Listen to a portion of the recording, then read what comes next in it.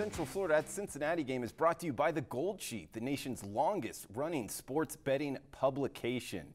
Guys, we got AAC matchup, Friday Night Lights style. We got UCF -4, total is 60 here in Hibbert Stadium in Cincinnati. And I'll tell you, this is a key matchup in the AAC, 8 p.m. Eastern start on ESPN. Friday Night Lights action.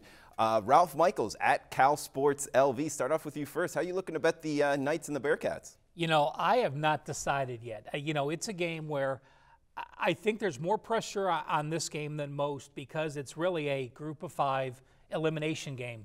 Because the winner could easily go on to become the group of 5 New Year's Day Bowl participant, no question. I mean, they are both that good. They are 2 of the top 3 teams. Throw Memphis in the mix and, you know, Temple playing there. But, you know, you have a defensive-minded Luke Fickell team.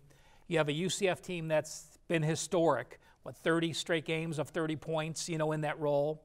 But then you also have a UCF team that lost their last road game going to Pittsburgh, and this is the best defense they faced. But on the flip side, you know, Cincinnati has faced Ohio State, which I would say is a little better on offense, but what happened? They gave up 45 points in a shutout.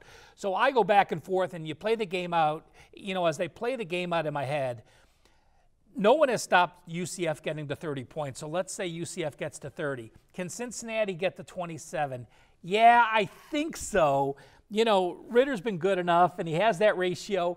So, you know, it's a game where I think it's a correlated parlay game and a live betting situation. If you like Cincinnati, no question, I think you're going to like the under. If you like UCF, you're going to like the over. And I think I very well may be watching this game looking to live bet who has the halftime lead, because then they can control the pace in the second half. That makes a lot of sense, Ralph. We also have Bruce A. Marshall on Twitter, at Bruce A. Marshall, from the Gold Sheet. What are you thinking here with Cincinnati and UCF, Bruce? Well, you know, first of all, let's hope that Cincinnati wears those uniforms they wore against Miami. That was back to Greg Cook style, late 60s. They're wearing the blacks. They're wearing all blacks. They're going all blacks. Yeah. I wish they went back to the late 60s look. That's what they wore against Miami. But I'll tell you, here's what bothers me about Cincy. Ralph's right about a lot of the points in this game and the in-game stuff. I think definitely that you'd want to look at it here. Cincinnati can play only one way. Cincinnati likes to run at you. They like to dominate you physically, and they don't deviate much from that. I mean, Coach Fickell even tried that against Ohio State. It didn't work. And guess what? It doesn't work against UCF either. At least it hasn't the last 2 years. Cincinnati is about a 2-to-1 run-to-pass ratio.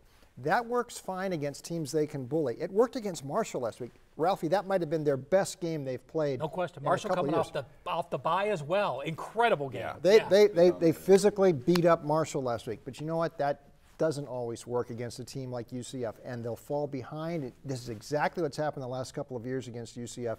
They've fallen behind. They haven't been able to catch up. Last year, they ran about 2-to-1 in this game too, and UCF just kept extending the lead. Like Ralph said, UCF has scored 30 or more, or 31 or more in its last 30 of its last 31 games. And the point spread mark is very good. They've got 3 quarterbacks they can use now that Mack is back as well. Gabriel's been great, the freshman. They've got Winbush, the Notre Dame transfer. They play at a faster pace than Cincinnati. And I don't think Cincinnati's going to keep pace. So Gold Sheet had it 38-26 UCF. We're going to lay the points, actually. You know, just like UCF needs more offensive weapons, with Mack back, they are now moving Winbush to wide receiver.